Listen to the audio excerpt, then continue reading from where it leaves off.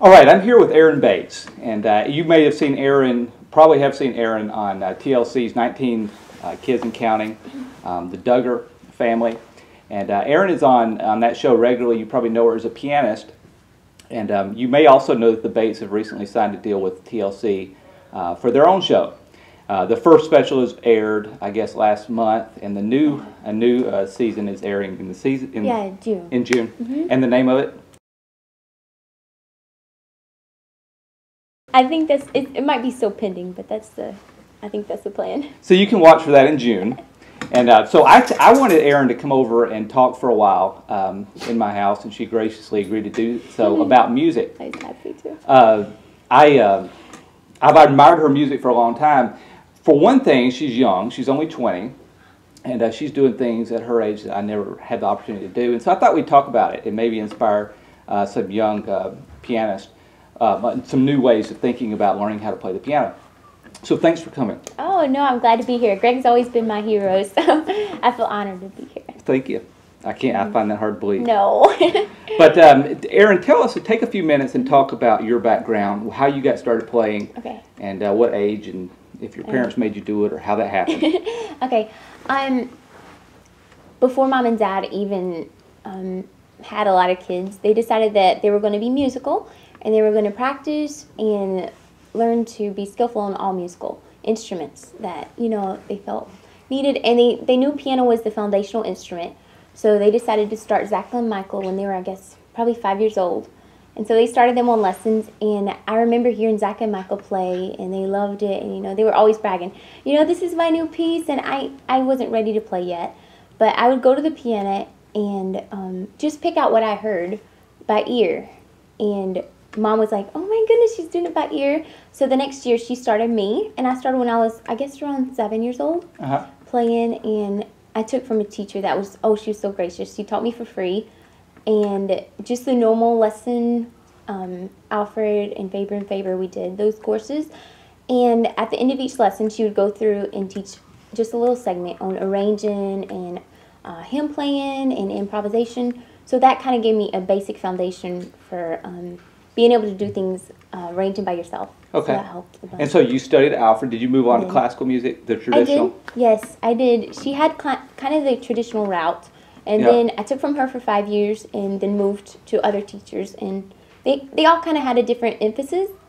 So I guess a lot of different styles too. So the thing is, though, she would take the 10 minutes of a lesson and teach improvisation. Yes. And that's the one thing that I never had growing up. Right. When I was 20, I didn't know how to do anything. So many teachers don't teach that. But it was so helpful to me. That kind of gave me the appetite to want to know more and know how to do it myself and be creative. Sure. With my music. Yeah. And so did you study arrangements as well? I did. There was a lot of composers and arrangers that I liked. Faye Lopez. I really enjoyed her. She had some really neat runs and arpeggios. Show us what an arpeggio is. Okay, it's just broken chord. Okay, so playing a chord up quickly. Yes, yes. Who else? Rudy Atwood. He did a lot of bass runs, and I liked that part. And Shelley Hamilton. I think they all had high points and strong points that they were really good at, and I would be like, oh my goodness, how do they do that? So I would practice it till, it had to be perfect.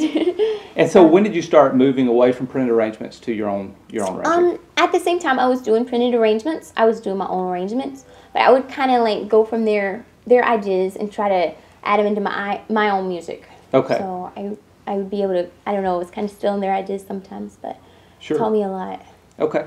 And so you moved on from there and started studying. Tell me this, did you ever want to quit? Actually, I didn't. I was always interested in piano. Now, Mom required everybody to practice for an hour. And some of the practice times I'd be like, oh, this hour is just, the clock moves so slow, But it was, I loved it. I loved more playing my own, improvisation or whatever, my own hymns. But as far as playing the lesson music, that was a little harder for me. I didn't enjoy as much. Do you do you play traditional classical music now, or is it only your own arrangements? No, not as much. I don't play it as much. I do because the finger work's good and stuff like that. But it's not something I just like, I'm just dying to play this. No, I'd rather play my own arrangements. So you focus pretty much on that. Okay, so now what are you doing to improve in that area? Who do you study with? I have 2 teachers right now. I study with Gina Milligan from the University of Tennessee, and also Rachel Sigmini, and she's the pianist at Temple Baptist. Whom I remember when I was just Yes. yeah, she was a little girl when I knew know. her. It's hard to believe. Back in school or teacher. back in church, I guess. Yes. Many. But to me, I would love to have 5 teachers at once, just because everybody teaches so different, and there's so many different styles that they teach and emphasis that they focus on. So, I mean, I've had 4 teachers at one time before. Really? And I loved it. Yes. And what kind of music do you like?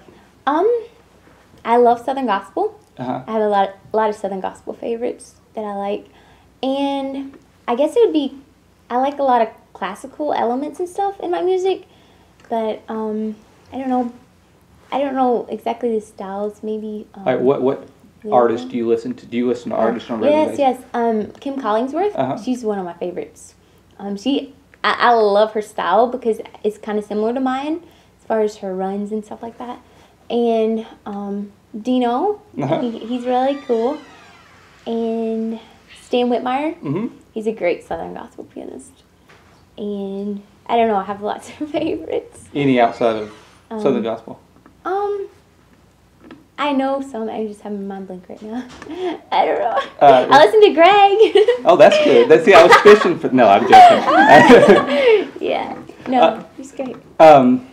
Okay, so and then those are your influences. You're studying, and where do you want to go? What are you trying to go with this? Well, I am a music teacher right now, Uh-huh. and I'd like to go farther with that. I'd like to be, teaching as many places as I can, and I like doing group lessons. And do you do that? I do. Group lessons? Yes, okay. I do. Theory, just different courses. Him playing basics and accompanying, and I don't know, just basic. Sometimes I teach 40 students right now. 40? So, yeah. Individually? Yeah, individually right now. But Really? it is. It's a lot. That's a full-time job, isn't it? It is. Is that 30-minute lessons? Or? Yes, 30-minute lessons. Oh, my. So, yeah. I teach 4 days a week, so it keeps me busy. Okay. 4 days a week. Yeah. And so tell me really quick, because a lot of people will be interested in this, the dynamics in a large family. How many fight over the piano every day? Oh, my goodness. Well, some of them fight. Some of them are almost like, you have to do your practice. But I think 10 of us play, maybe 11 of us. And Mom requires everybody to do an hour a day. So the piano is on like all day long. And it's on? Yes, it's playing. Oh, it's playing. Okay. I'm sorry. But... Okay, so and y'all have a schedule, or it's just first come first serve? Yeah, it's first come first serve. I'm usually at college or teaching at the place I teach at, so I usually do my practice in there. So you're going to college and the 40 students in there? Yeah. Oh wow. It's a crazy schedule. Oh wow. But yeah, we share. It works out somehow. Well, cool. But yeah, we should probably get another piano though. Yeah, y'all should. Absolutely. Well, thanks for answering those. And in another segment, we're going to talk more about your recording career. Yes, awesome.